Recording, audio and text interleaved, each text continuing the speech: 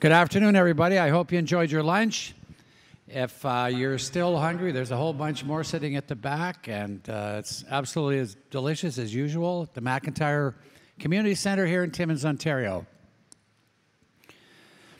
Our next speaker is Hayley Halsall-Whitney. She's the mine general manager of the Eagle River Mine for Wesdome Mines. Hayley will be speaking on Wesdome's Eagle River Mine and how they're building a sustainable future for that operation, which is located 50 kilometers west of Wawa and is producing gold for over 25 years. Hayley? Thank you. Welcome. Oh, welcome. Thank you. So I don't know how many people have ever been to Eagle River Mine. Is there a show of hands of how many have been there? Okay, some of you have, most of you have not. So I'm going to talk a bit about Eagle River, and then I'm going to just focus on two things. One, the talent, because there are quite a number of people here that are job seekers, and we welcome you to come to our booth. And the second part of the presentation, I'm going to talk about a little bit about the procurement, because there are quite a few suppliers and consultants and folks that are here. And so I would like to focus on that in the next 20 minutes.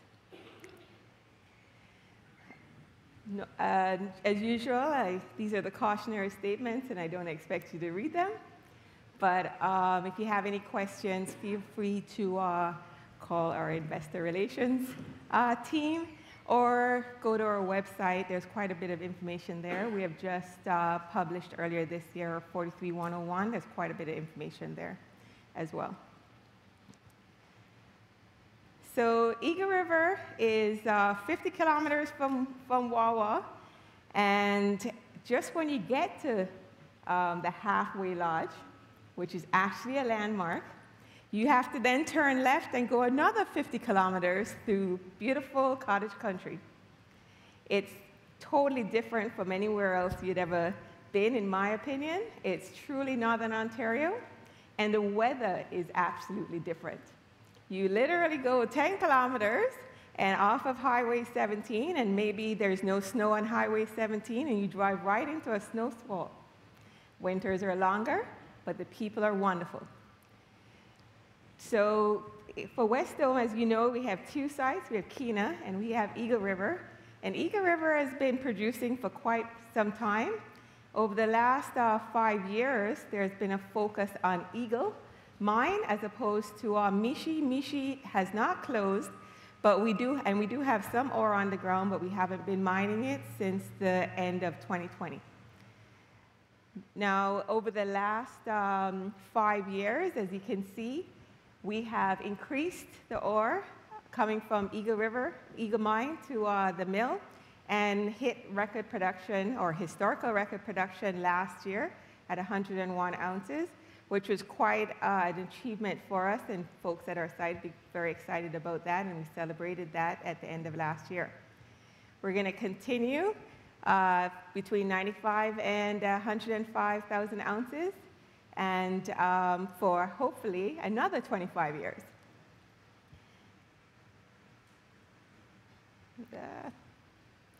So on this slide, just to give you an idea, there are quite a few mining companies around us, and from Pamela all the way to Alamos. And at Eagle River, we have about 20-minute drive between the mine and the mill. Eagle Mine is, about, let's say, 20 kilometers or down the road, and Mishi Pit is closer to the mill.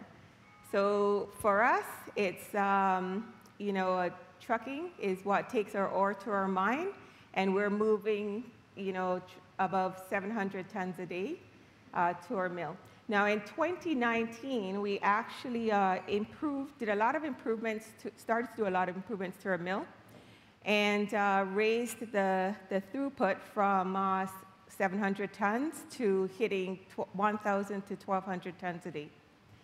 So we have replaced a number of our jaw crusher or cone crusher. We're doing quite a bit of work this year on our thickener. And, going forward, the focus will be on the mine. Okay. Now, 2021 was a special year for us. We not only did we hit our 101 ounces, 1,000 ounces, but we also went through a transition and rebuilt our management team while we were trying to hit record production. Our management team currently has, the capabilities of taking us forward, and the talent, the experience and the talent range from anywhere from 15 to 47 years of experience on our team. And for us, it's about, taking our Eagle River to the next level, meaning, building our capabilities on the tailings and environment side and making sure that we deliver our ESG goals. But it's also about the legacy that we leave behind when we are no longer there for the next generations. We are working with 5 First Nations, and we appreciate and thank them for working with us and for the ability to work on their lands. For us, there are 3 areas that we're focusing on: workplace of choice, responsible mining, and operational excellence. For the workplace of choice, it's, people talk about equity, diversity, and inclusion. When you come to Eagle River, you see it. We live it every day. We have folks from, all over many areas of the world, a lot of talent from within our community, but we also draw from Timmins, Sudbury, Thunder Bay, Sault Ste. Marie, and we have quite a, few candidates that we're sourcing from outside of Canada as well to come.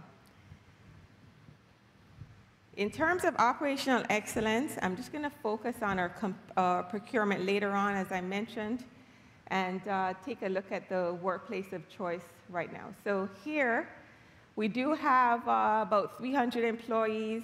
We have quite a few contractors on site, especially working with us in our underground mine. And we're focused on increasing women working at the site, as well as Indigenous peoples and visible minorities, like myself. Our local workforce, we draw a lot from the local communities. About 65% of our talent comes from local communities. And, we do have people from all over. So Canada, Senegal, India, Nigeria, Cameroon. Myself, I'm from Jamaica originally. So, we do have quite a diverse culture and people at our sites. It makes a big difference when we go to make decisions about how we do things. Just walking into a meeting is quite exciting when you have people from all levels of experience. Some of our management teams have worked all over the world. And just the debates between them as we seek solutions to the challenges that we face is quite extraordinary. So for those who'd like to come and work with us, please be free to apply. So that's my pitch for on the talent side. However, it's just a whole different way of thinking about stuff. So I just want to spend the rest of my time talking about procurement on our site, because quite a few people here are from our suppliers. So the way that we are doing things at Eagle River is probably a little different from the way that you're used to doing business with us in the past. So for one, we did keep the COVID protocols in place. So we do have a lot of emails coming: can I come on site, and can I come anytime, when can I come, who do I meet? So first, we do have a process in place. My advice to you would be to engage with folks that are here. I do read my emails and my LinkedIn. I probably shouldn't say that because I'm going to be bombarded with stuff, but I do read them. And then I forward them to our team. Okay? Our team actually looks at the mine and the mill as a supply chain. It really is. Our goal is to produce gold. Okay? The mine does not work separately from the mill. So we have the mine's responsibility is to deliver the geology, the mill's responsibility is to deliver the gold, okay? And we work together that way, and we think like that. So everything else, whether it's finance or HR, procurement, or site services or stuff, that's like the wiring in your building. If we don't have it, we can't do anything. So we all work together as a team, and we look at the bottlenecks within that supply chain. So last year, we brought in a continuous improvement team to benchmark from mine to mill. Where do we have, what are the findings? Where do we have our bottlenecks? And what's the approach that we take over the next year, 5 years, in order to drive those bottlenecks out of the system and be efficient at what we do? So when we actually look at that supply chain, we have identified opportunities, and our goal is to actually, leveraging talent from within, suppliers, and the community, how do we come up with an integrated solution?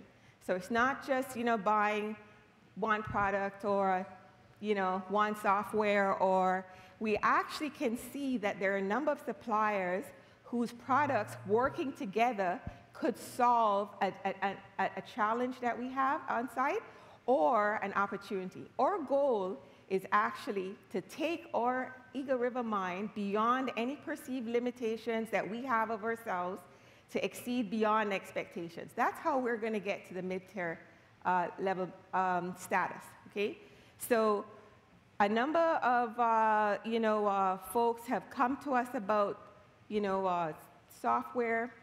One team that I met today, I could see it, we can see it, how that could help us, but we could also see that's one piece of the puzzle.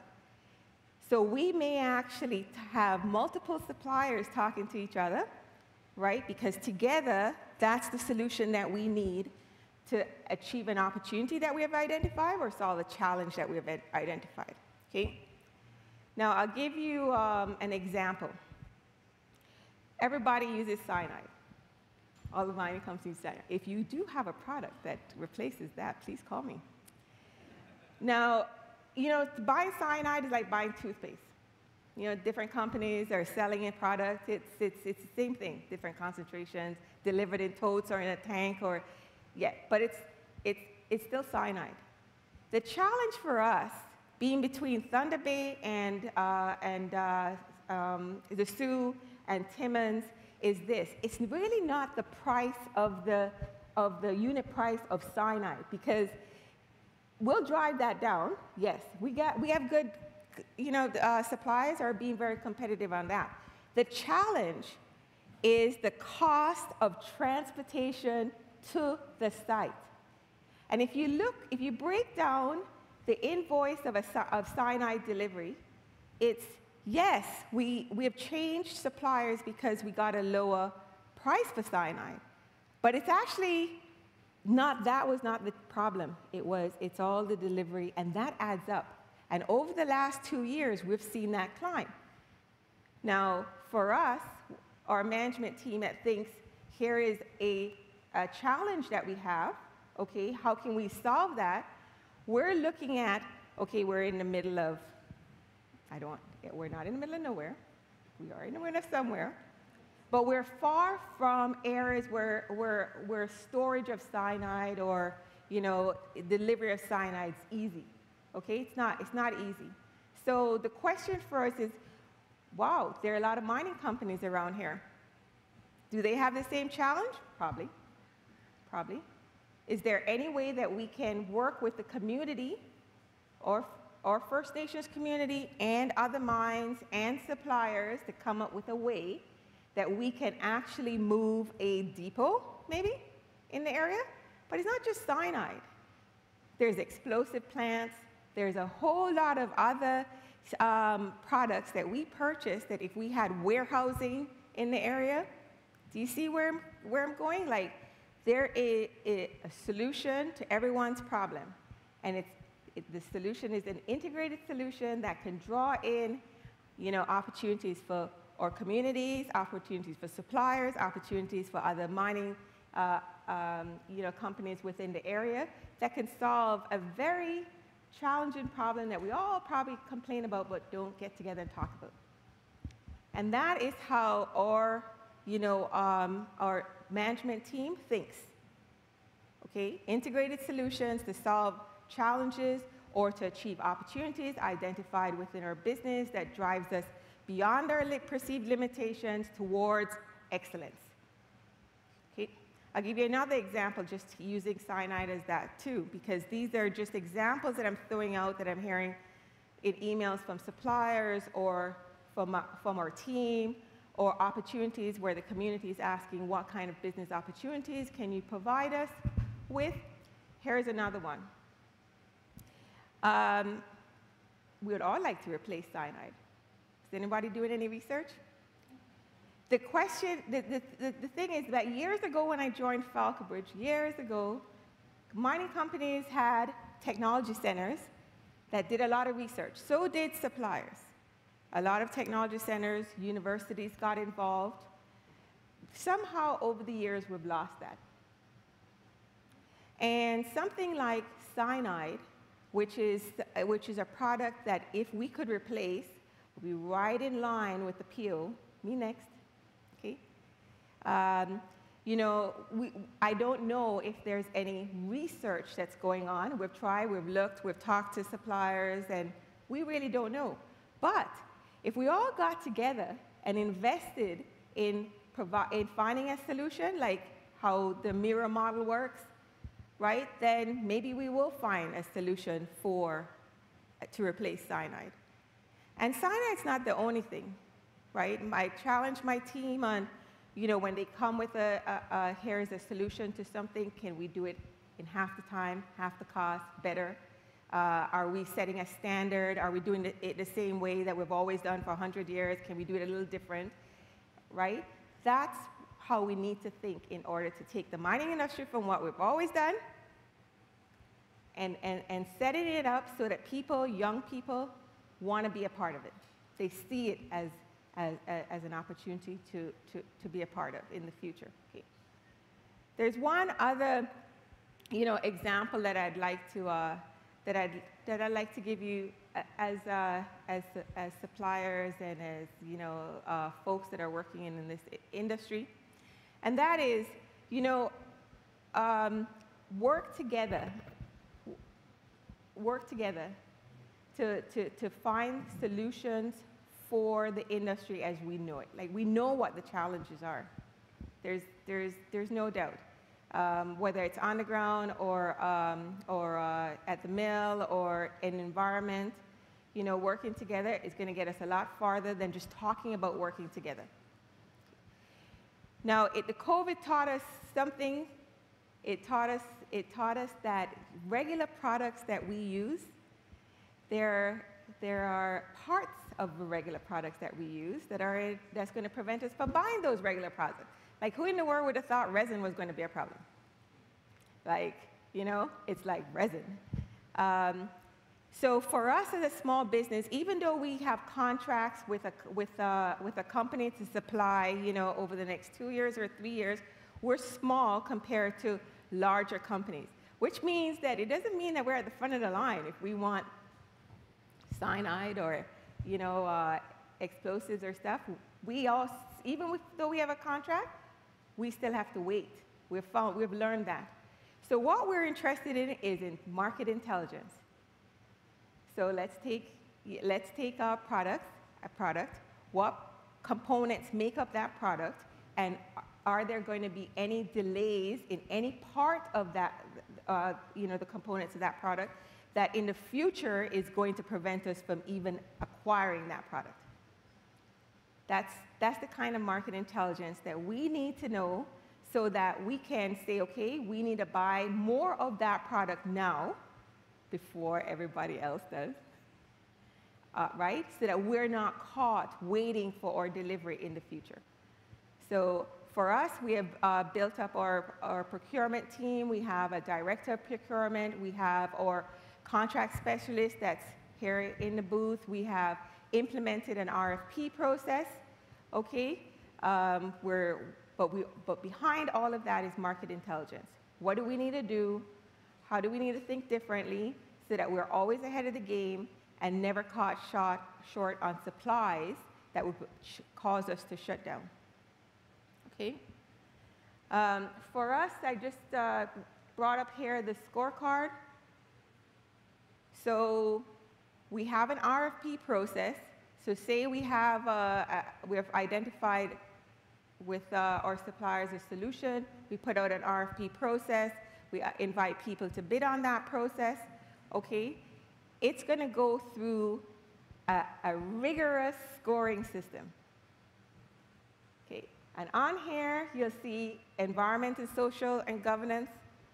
So we do have people that specialize in this area in our company that's going to go through that package.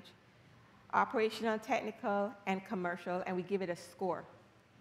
And then we debate that score, and we then select the company that's going to be awarded that, and we tell the winner that, and then we move on from there. But it's a rigorous process so that we are fair with folks, and we actually on our side get the products or the solution that we are looking for. Okay, if you have any questions about that, or part of our procurement team is at the booth, and we'll be glad to help you walk you through that. Okay, thank you.